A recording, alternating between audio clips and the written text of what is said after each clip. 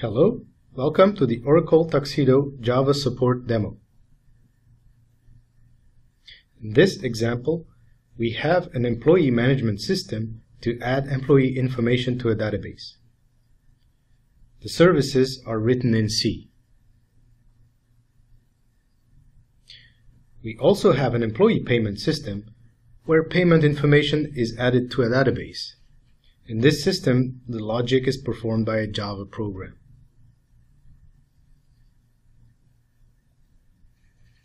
The difficulties are as follows. Customers need to ensure data consistency between the two systems manually. Second, an operation in one of the systems cannot be rolled back automatically if an operation fails in the other one. What we hope to do is, first, add an employee and payment information in a global transaction. This means that if one operation fails, the other will be rolled back. Reuse the Java program logic as a second step. And third, incorporate an existing Tuxedo service call into a Java service.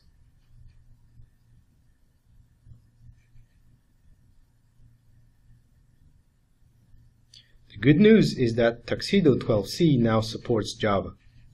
Users can migrate Java code from existing programs with little effort. Users can also integrate Java services into the Tuxedo system like other Tuxedo services. And Java services can also be part of global transactions.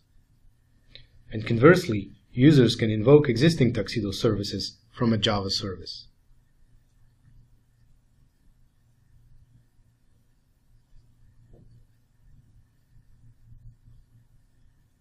Let's take a look at the new solution with Java support. The original interface C service calls tpBegin to start a global transaction. Then it invokes the original addEmployeeInformation C service to populate a database with employee details. After that, it invokes the addEmployeePayment Java service to add payment information related to the same employee. If all goes well, the interface service calls tpCommit to perform commit of the global transaction. If anything goes wrong, the global transaction is aborted and all the information rolled back. The following is the demo of the new employee management system using the Tuxedo 12c Java support feature. Step 1. Let's take a look at what the Java service looks like and how to integrate it with the Tuxedo application. This is the Java Server class. It must extend the Tuxedo Java Server class.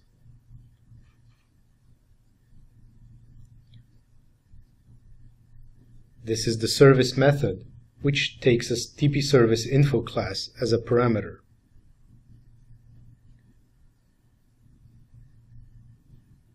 The first thing to do is to get the context by calling getTuxAppContext. Employee ID, employee name, and payment information are retrieved from the calling program by way of tpServiceInfo. Then, the database connection is provided by Tuxedo, as opposed to JDBC. And finally, this is the database query. After all work is finished, we call tpReturn with tpSuccess like this. This is it for the Java service. Step 2 is to add the Java service to the Tuxedo UVB configuration. Let's take a look at it. We need to add a group for the Java server process and configure OpenInfo for accessing the database in a global transaction. Then we add the Java Server System Server to the Servers section with its configuration file. Let's look at this configuration file.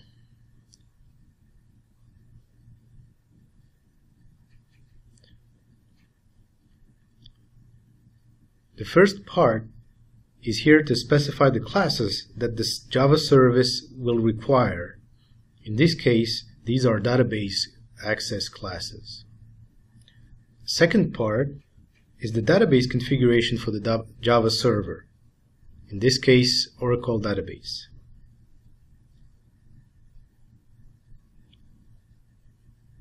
The last part is the Java application class name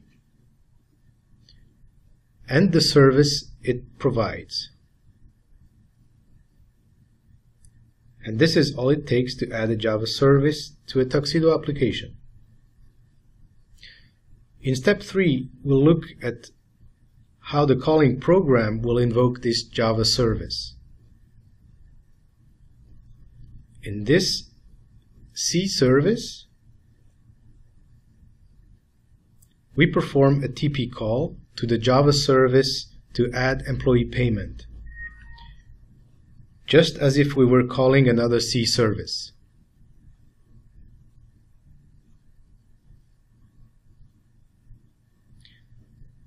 Step 4, we're going to boot up the Tuxedo application.